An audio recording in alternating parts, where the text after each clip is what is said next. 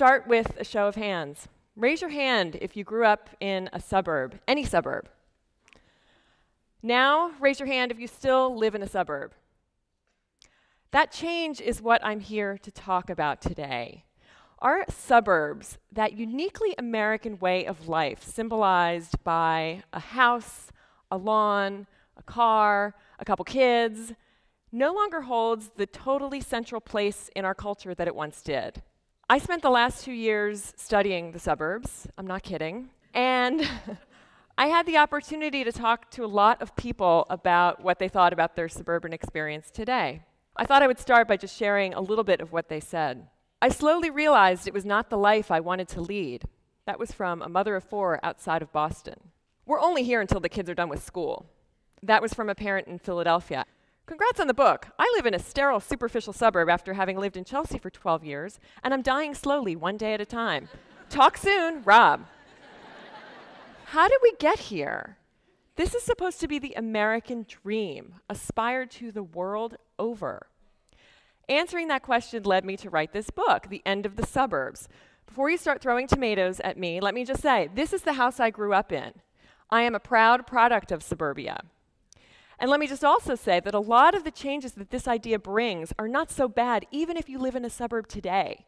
One of the biggest changes that's happening is this vast movement to urbanize our suburbs and to make them better places to live, and actually to create an almost third way so that we'll have not just city and suburb, but city and suburb and something in between.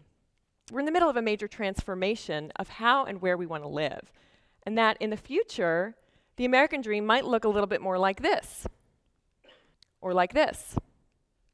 To understand all these changes, it helps to understand how the suburbs have evolved. The American suburbs were a really fantastic idea when they were born, but they started out as one thing, and they morphed into something else.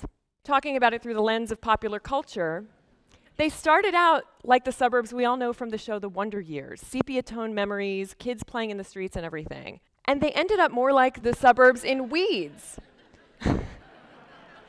The Showtime series that focuses more on the more modern cookie-cutter kind of suburb, the subdivision plus strip mall model, where, as the theme song cheerfully declares, everything all looks just the same. That was the model that we decided to supersize, commoditize, and cut and paste across our landscape. And then, of course, it all went on steroids during the housing boom, as everybody knows.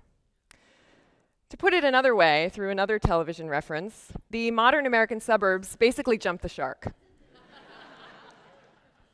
This arrangement pattern has led to a number of negative consequences, not the least of which is really long commutes and really bad traffic. Nobody needs a lesson on why this is bad or not fun, but in recent years, morning television news stations have started to bump up their first broadcast from 6 to 5 to 4:30, reflecting how early people have to get on the road. I talked to a lot of people about their commutes, and the worst story I heard came from Southern California. I talked to a woman who was a teacher in Orange County, and she moved with her husband to a town called Temecula that was 62 miles away. To get to her classroom on time, she had to set her alarm for 3:50 in the morning, leave her house at 4 in sweatpants, only at that hour was she guaranteed to arrive at school at 5:15 in the morning, and then she would go back to sleep under her desk. She told me, she said, I felt like George Costanza, referring to the famous Seinfeld episode where George takes naps under his desk. Another problem with this arrangement pattern is that it puts people really far away from each other. I spoke to a woman outside of Chicago who had a 6,000 square foot mansion, circular driveway, 3-car garage, the whole deal. And she said that in 10 years, she suddenly realized that she had never once set foot in any of her neighbors' kitchens. In another community in New Jersey, the houses are so far apart that it makes trick-or-treating really hard on Halloween. The parents are worried that the kids are going to get exhausted, it would be not safe, there's no sidewalks. The kids would never get enough candy at that kind of density level to be happy. So instead, the parents decided to have everybody drive to the local K-8 school, park their cars in tailgate formation, and the kids trick-or-treated from car to car. They loved it. The parents drank wine, they decorated their cars. The kids got tons of candy. But it just goes to show you how far we've come from organic, natural communities that we have to build them out of cars. You can see a lot of this dissatisfaction on Twitter. When you search for the hashtag I hate the suburbs, you get a mountain of colorful material, including this Twitter feed called Cul-de-sac from a woman who tweets out of Charlotte, North Carolina. When you search for the hashtag I love the suburbs, you get nothing, zero. Every now and then you'll get one tweet, but that's it. When you Google suburbia is,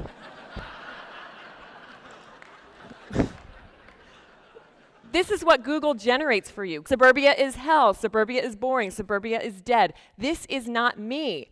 This is Google's robots helpfully giving you an assist by suggesting what so many other people have said. Enough with the bad. There's some really good news happening. And that is that builders and developers and the people that plan the places we live are listening to all these problems and they're trying to come up with solutions. There's a vast movement underway to urbanize or downtownify the suburbs. It's happening all over the place. This is a suburb not far from here called Kentlands in Gaithersburg, Maryland. It's a suburb that was carefully designed to bring elements of urbanism into the suburbs. It has a mixture of townhouses and regular houses. It has a downtown. It has lots of places to gather. Somebody said it's almost as if Georgetown was cut and pasted and dropped into suburbia, and that's what it feels like. This community has also done well financially since it opened in 1993. But for a long time, there weren't that many of these kinds of communities. You had two choices when you had to choose where to live in this country. You could live in a cul-de-sac, you could live in a big city, and there was very little in between, and that's what's starting to change. This is a community outside of Chicago in Libertyville. It's called School Street. The developer, John McClendon, used to build sprawl for many years, and a few years ago, he decided that people might want something more like this. So he built this community, 26 single-family homes with sidewalks and porches and where people can walk to the main street right nearby. Within 18 months, he sold the entire community out, and this was in the depths of the financial crisis. The local press called it an aberration. He's now doing similar modeled communities in Skokie, Illinois, in Steamboat, Colorado, and he's building a massive project for the Mormon Church in Utah, 800 to 1,000 homes. Big builders are doing this too. This is Toll Brothers, this is Pulte Homes. Some of these communities are springing up from the ashes of dead or dying shopping malls, which we have a lot of these days. There's a website that tracks them called deadmalls.com. This is Belmar, a community in Colorado that is now where JCPenney once was, 1,100 condos, apartments, studios, and a bunch of restaurants and pedestrian promenade and everything. In Atlanta, this is even happening. Atlanta is also known as Sprawlanta. But here's a community there where people are trading in their 35-mile commutes for something different. One guy moved to this community and said that within 6 months he lost 10 pounds just because he wasn't driving as much, he was walking more. You can really see the void that these developers are trying to fill in the words and phrases that they use when they market these communities.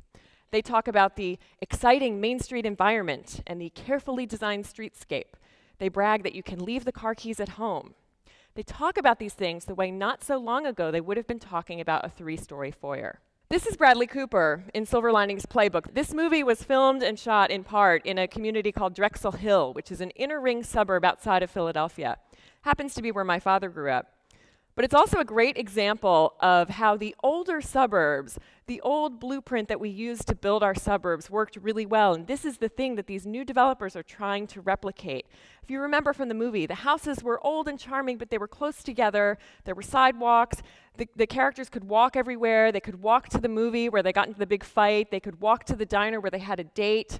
Everything was right there. And a lot of people think these kinds of suburbs are really well positioned for the future, especially with millennials who are the next generation of home buyers and who really like to be near where the action is. You can call them urban burbs or Silver Linings Playbook burbs or vintage burbs. The New York Times earlier this year did a big story proclaiming these very places the wave of the future, and it called them hipsterbia.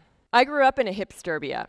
This is Media, Pennsylvania, which is a suburb southwest of Philadelphia. But it has a lot of ingredients that you don't really find in suburbs anymore. It has a trolley, it has a courthouse, it has a lively main street. There's bars on that street that are open until 1 or 2 a.m. It has a restored vaudeville theater. This is Media on Wednesday nights in the summertime when they hold Dining Under the Stars. So they close Main Street to traffic, and all of the restaurant owners put chairs and tables out front, and hundreds of people come to this. It's incredible. This is not what conventional suburbia looks like on Wednesday nights in the summertime, but this is what urban burbs can look like on Wednesday nights in the summertime. And this is what people want. This is what we're going to see more of. This whole urbanization movement is alive and well in our cities as well. You need only to walk outside the door to see a thriving, prosperous Washington, D.C. that's booming right now, and so many of our other cities are.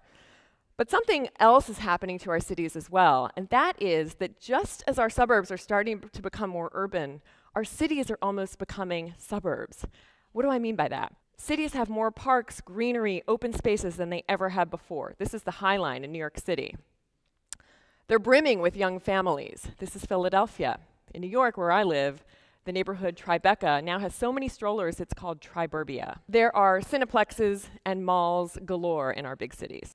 I work at Fortune magazine, and we always like to track the moves of big business to tell us what's really happening with our society. And sure enough, all of these giant suburban corporate icons, Walgreens, Walmart, Target, Michael's, the craft store, are rushing into cities and developing new format stores for them.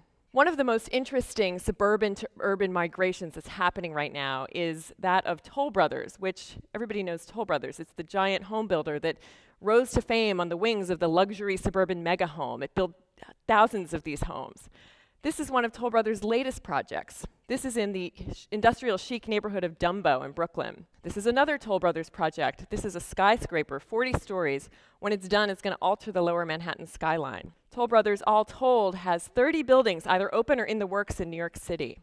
The CEO of Toll Brothers, when I spoke to him about this, told me he never thought they would be building that building on Park Avenue South. He never thought they would have a penthouse for sale for $20 million, but they do.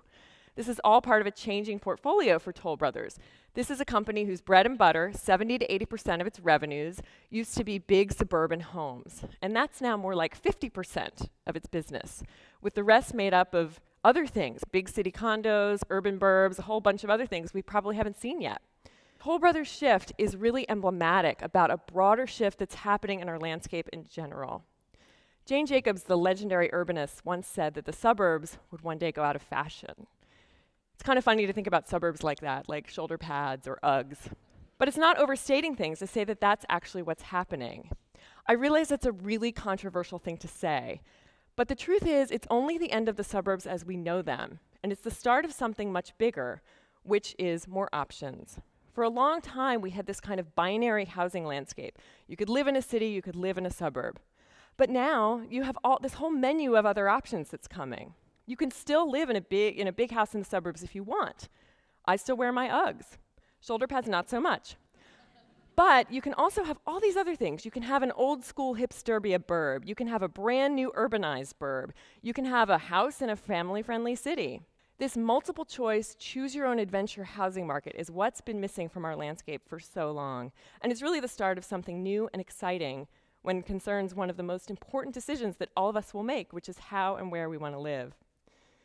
It also signifies something different, which is the arrival of a new American dream. More specifically, multiple American dreams for multiple American dreamers. I want to urge you all, when you go back to your communities, to pay attention to this. Look for changes in your neighborhood. Look for what's being built, what's going up in vacant retail spaces. These changes are big, they're important, they're happening now, and if you haven't seen them yet, they're coming soon to a neighborhood near you. Thank you very much.